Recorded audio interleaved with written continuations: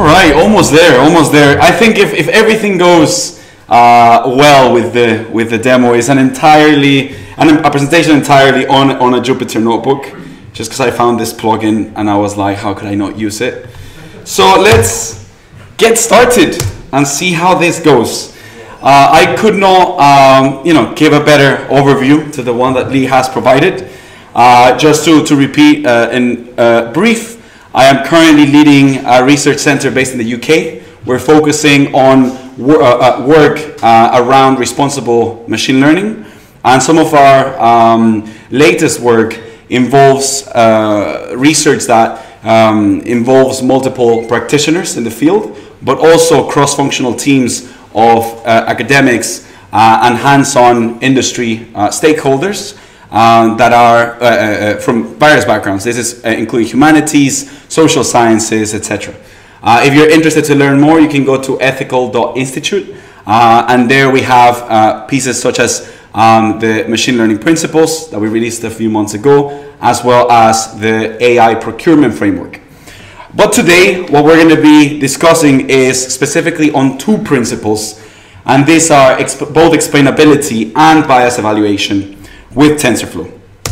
So let's assume there is a new project, very exciting project. Business is super excited to bring it. A client wants to automate their loan approval process. This is basically, they get an application from some individual that wants to get a loan. Some domain expert assesses that application, and based on their expert criteria, they either approve it or reject it. And they get so many of these applicants that they can't cope with it anymore. They want to automate it. And given that they have over 1 million of these requests coming in, they want to automate as much as they can. Of course, business wants it right now, or yesterday if possible. They heard their competitor is using this machine learning, and they want every single piece of that technology as well. Selden's here to help out on some of those areas, but the data scientist was sitting there thinking, okay, well, now I got to figure out what to do. And we asked for data. We went back to business and we were like, hey guys, can we have some data? And they gave us an Excel sheet with 25 rows. They said, oh, we went through the labeling process. Here you go, it's fully labeled.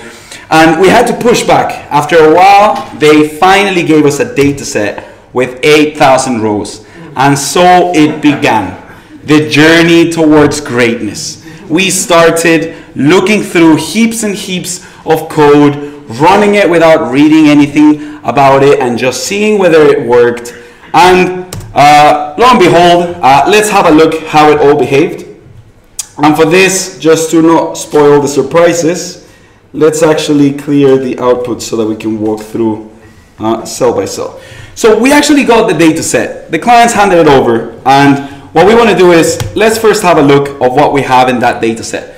So basically it's just tabular-based data. We have for each person their age, their working class, education, number of years that they've been in education, their marital status, their occupation, relationship, ethnicity, gender, capital gain, capital loss, work hours per week, their native country, and whether their loan was approved or rejected. And just a heads up, this data set is actually the census data set that's publicly available. We just changed that last column from that prediction of over 50K or under 50K to just approved or rejected loan.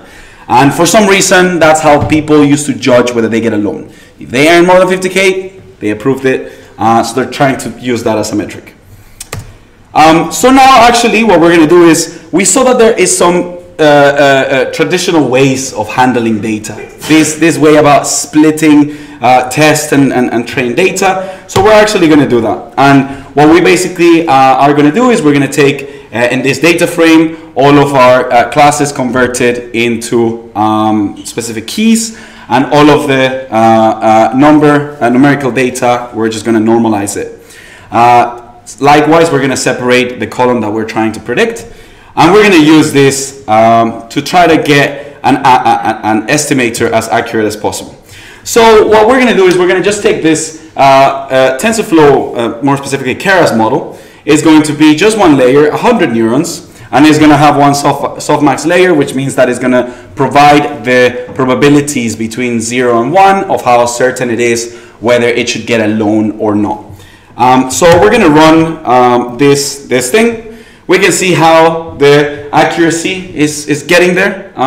The error is quite low, very exciting. First time we run it, it's Friday evening, everything is working as according to the plan. So we're very happy. Now let's actually see how that model worked with our validation data set. And look at that, 98% accuracy. How lucky we are. All right, so here, who thinks here we should press the production button? Are we ready? 98%. Should we put it in production? Let's see a show of hands. Okay, about 95% of people raise their hand. No, it's just like 1%. Thank you. So basically, yeah, we pushed it to production because we saw it was high accuracy. And 2 a.m. emergency call. What do you mean it's performing terribly? We followed the instructions. We split the data. What happened? We even added more layers. I don't know what we're doing that is wrong. And you know, they had to revert it. And this is basically like part of the introduction before we dive a bit more into the data analysis piece. We want to analyze why stuff went wrong. So we basically requested some of the people to collect some production data and label it, and basically take that and see how our model actually scores with that production data. We basically have this data set, we split it into the features and then the expected predictions, and we try to calculate the error. And we see that it's 75%, so I don't understand why people are being so worked up about it. But what about if we actually have a look into a bit deeper? And what we're going to do is just take the probabilities and get the classes that it predicted, so we can do a bit more fun stuff, like drawing a confusion matrix. And basically what we're seeing there is the predicted classes and the expected classes. Here we see that our model just puts everything in rejected. It just goes like, you applied, rejected. And ultimately, we still get 75% accuracy. So I think with that, we can see here, we see it in actually in counts, we can see that there's only 23 data points that were supposed to be approved. So that's something a bit dodgy, right? Like, we can see that again from our metrics is not, it's a bit dodgy. And when we print our receiver operator curve, we also see that we're doing pretty much around randomness. So we're better off just, doing a function that returns random between 0 and 1. And so looking at the data set, this is the issue, right? Like, we basically had a data set where we didn't have any examples for positive classes, and we had tons of examples for negative. Whereas in production, we ended up seeing something completely different, right? And this we've seen in larger use cases. Whenever you hear about bias in machine learning, especially in the high-profile cases of Amazon releasing their racist AI or their sexist recruitment platform or their XYZ, it often boils down to things that are just within the data set, and this discrepancies between what you expect to see in production and what you have in development. More specifically, let's actually dive into the concept of bias. And bias itself, I think all of the people in this room would agree that any non-trivial decision, meaning it has more than one option, will have an inherent bias without exceptions. And unless your only option is maybe, right? A machine learning model that just goes maybe. Of course, that's going to be fully unbiased, but always you're going to have an inherent bias. And the way that I want to, and that we present bias is by dividing it into two constituent challenges. The first one, and this is going to get a little bit abstract, so bear with me, I even have a drawing so that you can picture it. But this is, first one is the constraints bias. And more specifically, the way that we see it is bias a priori. And this encompasses the constraints that limit the project. More specifically, this is basically what are the prejudices, or not only the societal biases, but the missing information that incurs into the error of what is possible for us to achieve and the ideal, right? This ideal that would be perfect in this completely balanced, equity and equal world. Well, maybe just something that is more relevant to the use case. That ideal stuff. There are some constraints that even if we did the best thing with our machine learning capabilities and our domain expertise, we would still not be able to get. That is that initial a priori bias. Then, further from that, within the project, there is that a posteriori bias, which is, we're going to be referring to it as statistical bias. This encompasses the constraints introduced from decisions that are made throughout the project. And this actually encompasses the error between what you end up with and the best you could get, right? So these are the differentiations between both of the areas and the way that we're splitting the concept of bias for this presentation specifically. Initially, the constraint bias or a priori bias, it could come in because of a lack of understanding of the project.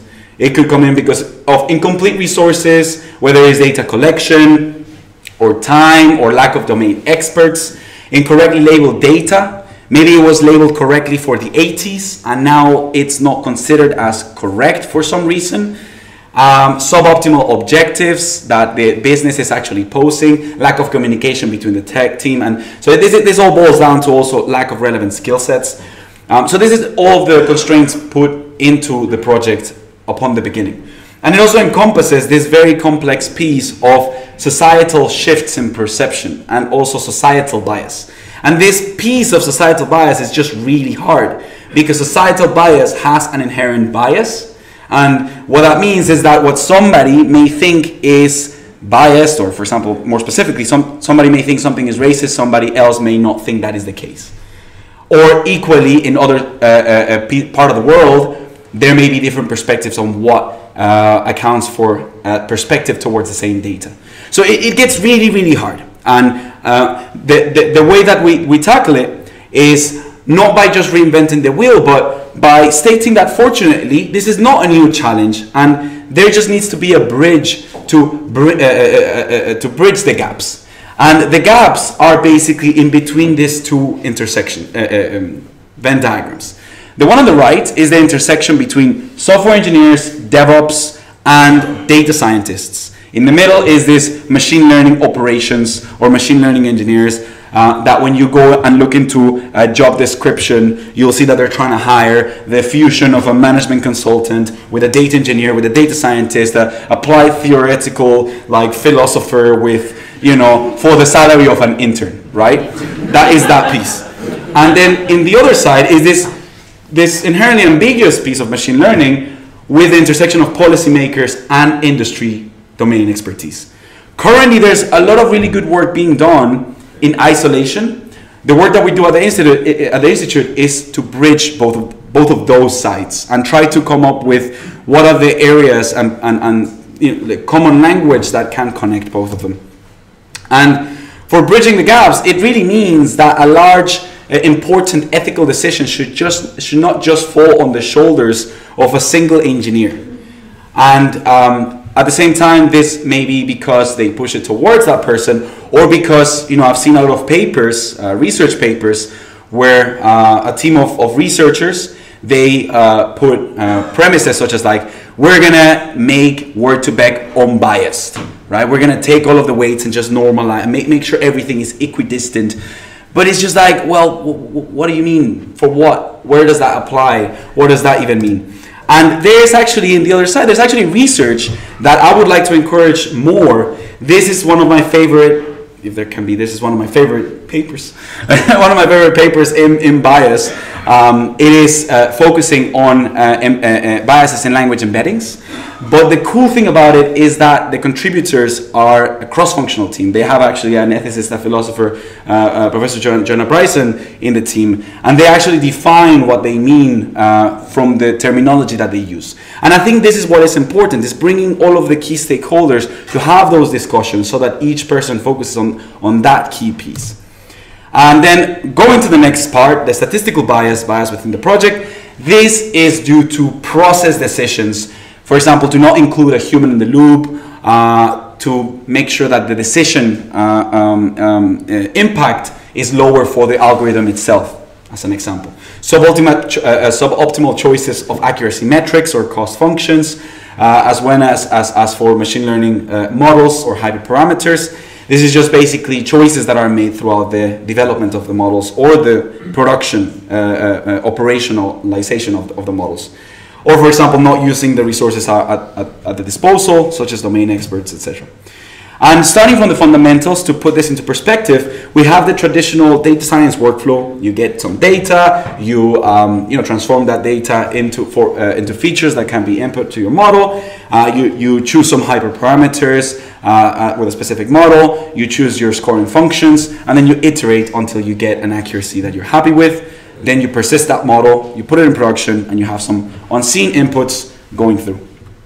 To take that model, we want to just basically augment it by adding 3 key steps during the development and the operationalization of machine learning models.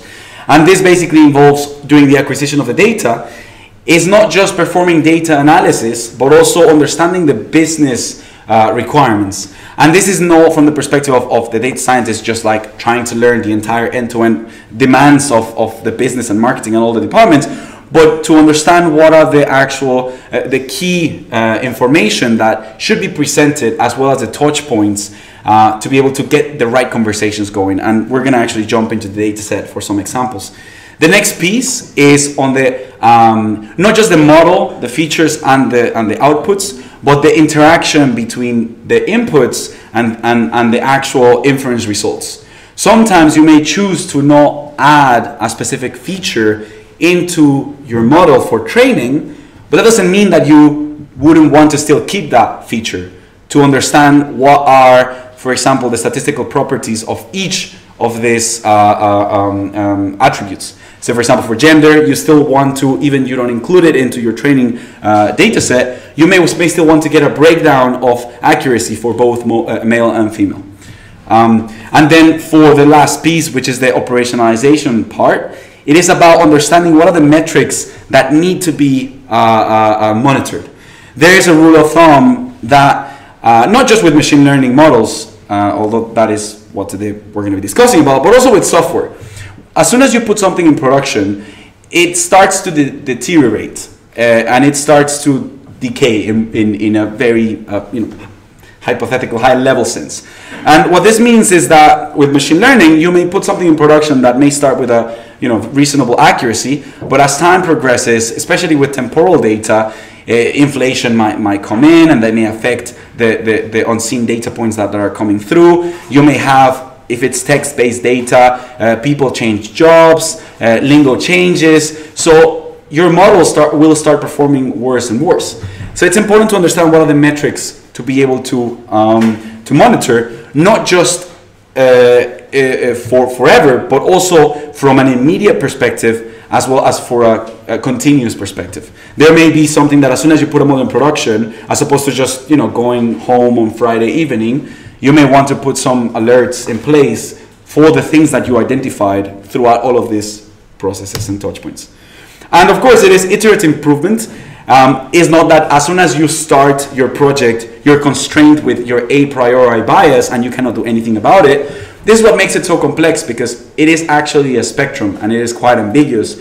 Things that you find throughout the development of your machine learning model may actually get you to, for example, get more data, or ask for more domain expertise to come in, or get more resources, ask for more time, etc., etc. So there is a continuous interaction, and often there is this way that people present, which is when it comes to explainability and bias evaluation, more specifically explainability, there is a trade-off between time and accuracy. And to a certain extent, that is correct. But I think with the tools that are now available, this trade-off is more towards time versus explainability, right? The more time and resources, the more time and expertise that you invest, the more explainable it will be, but the longer it will take, the more expensive it will be to actually put something in production. And And with that say, I actually want to put this into a picture. So the way that I think about it, at least in my brain, maybe this won't make sense for you, but the way that I see it is, imagine a space of all possible solutions. This is, you know, all potential solutions that you could come up with for your challenge. In this case, your prediction of whether give a loan to somebody or not. Then you have your a posteriori constraints. So this is basically the extent of possible solutions that you could actually get. This is where you are. And this is what you're trying to find, right? These are your hyperparameters with your data, with your experts, with your human review process. This is where you could get in the ideal case. And this is the fundamentally ideal, case that you could get if you had everything at your disposal, right? So it is a continuous interaction between how you can learn more and more to first move this circle and either expand it or move closer to a better solution, as well as trying to get to whatever the optimal solution is. And this may be a little bit too abstract. So let's take it back into a bit more concrete perspectives.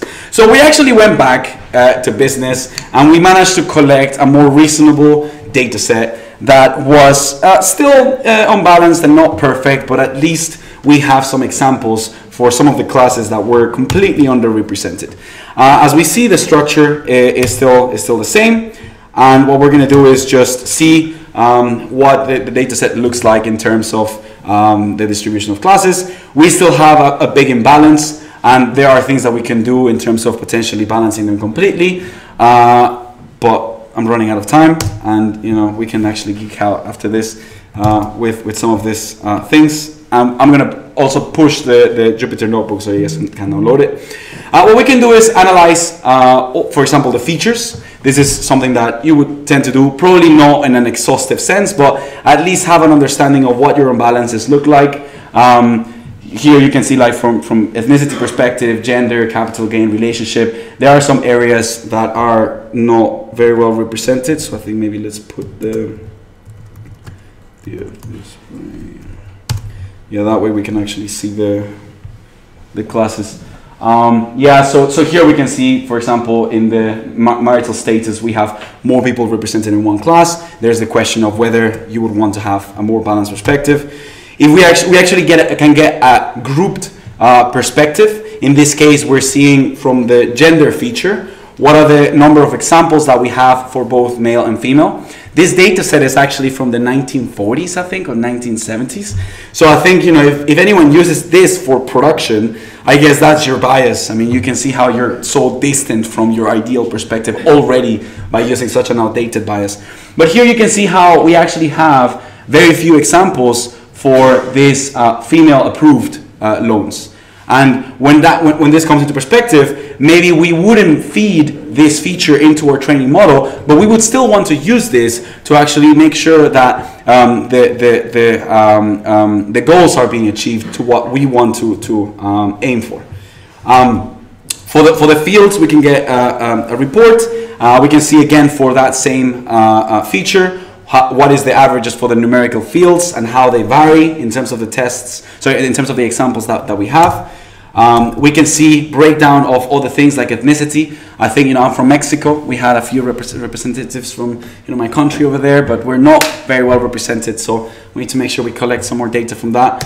And so we can do a lot of cool things. This is one of the very interesting things that I actually found very useful, which is basically plotting correlations across the variables, but displaying them through a dendrogram.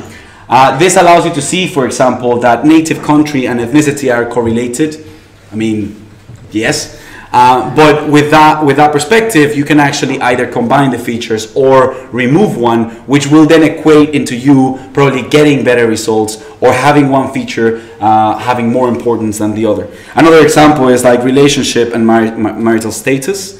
An interesting one is gender, age and capital gain. So basically both are correlated in terms of as somebody gets older, their capital gain increases. We can also see things. Here is the one that I was mentioning. So this is basically age and capital gain. You can see how as you get older, your capital gain increases. Again, this is obvious. This data set, probably you wouldn't be so surprised, but when actually looking at other types of data sets, you would find correlations like this. And the core is to go back to the domain experts, sit down with them and be like, hey, I found this correlation. What does that mean? And they're going to be like, oh, wow, I didn't think about that. This is maybe because of this X, Y, Z. And taking that domain expert knowledge can be actually abstracted to simplify the patterns that your model learns by introducing them a priori and giving those as a feature initially. When it comes to model analysis, so what we're going to do now is we're actually going to train a new model with that new data set, because we actually want to use this new model. Now we don't see that crazy jump into just 100% from the first epoch. But what we're going to do now is we finished with our initial analysis of the data set. We sat down to understand a bit more. Now we're going to start doing analysis of our features and our model. And for that, we want to actually train our model, see how it actually has a much more balanced confusion matrix, right? We don't just put everything in rejected and, you know, expect everybody to, be happy with that. ROC curve looks more healthy than the other one. At least we're not just doing random predictions. And oh crap, this is going to take ages. So this what it's going to do. It's actually quite interesting. This is I'm conscious of time, so I'm just going to like probably finish up quite soon. But what this basically does, it tries to do a permutation of the features to try to see what is the importance of each of those features. And it uses the model by removing some of those features and seeing how it affects the performance of the model, taking the error and seeing how it changes. And basically what this shows you is, for that specific model, how important is each of the features. And this is actually quite interesting, because when you look at this, well, first of all, I was actually surprised when I saw the results. But also more importantly, it tells you potentially some of the features that may have been correlated in the previous chart. We will see that the importance is actually quite varied. And the reason why is because some of the meaning of one variable gets carried in the other. So here is the results. Actually, we see it in a plot. It's easier to visualize. Here we can see that actually the most important one is capital gain, but it was heavily correlated with age. So potentially removing one may make one more important. Marital status was correlated with relationship. Again, and that's the second one, which is when you dive deeper, thinking that marital status actually has a big importance on whether you get a loan or not. I guess that is something to actually dive deeper and understand how the humans do it, the domain experts do it. And yeah, so then you have all the things like SHAP, things that allow you to do model general interpretations. SHAP is one of the most interesting ones that I've seen.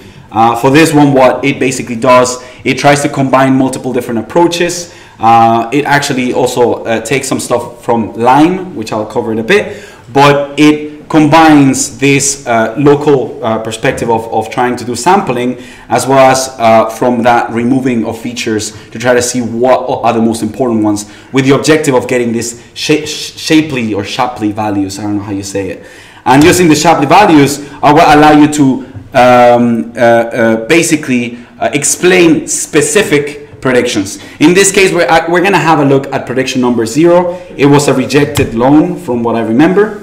We're actually just going to calculate the Shapley values, and when we explain it, we can basically see how each of the features pushed the probability either lower or higher. Here we can see it's very small, but it says that marital status was the one that pushed it much lower, which is never married. And then education number of years is the one that pushed it slightly higher. So this allows the domain experts to get a bit more insight from the predictions that they're having. You can also do multiple predictions, and this is probably going to take a little bit longer.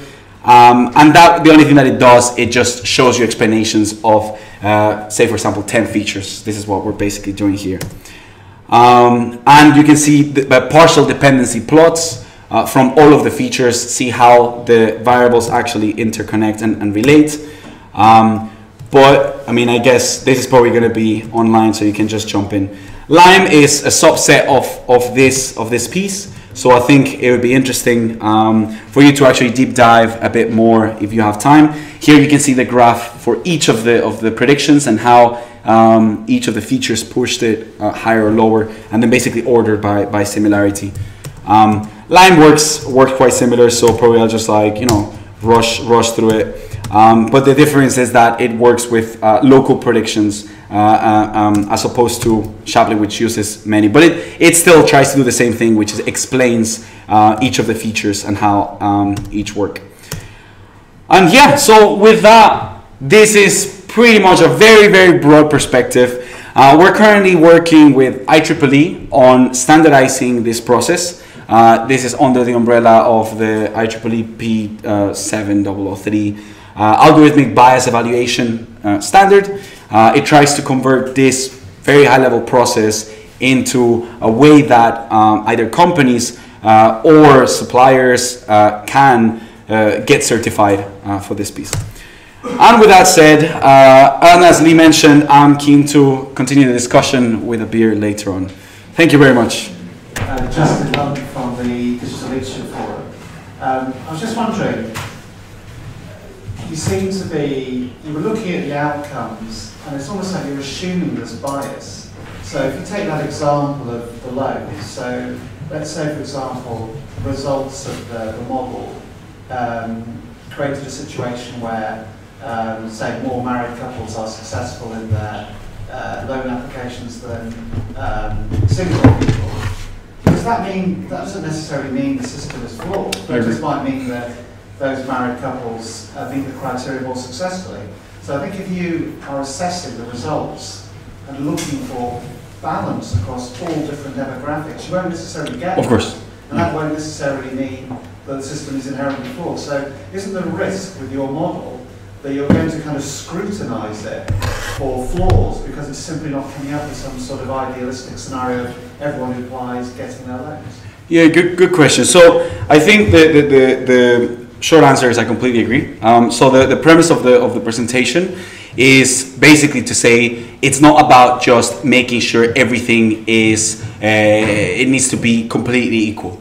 What it basically tries to push towards is you have an end-to-end process. In this case, it was automation of loan approval.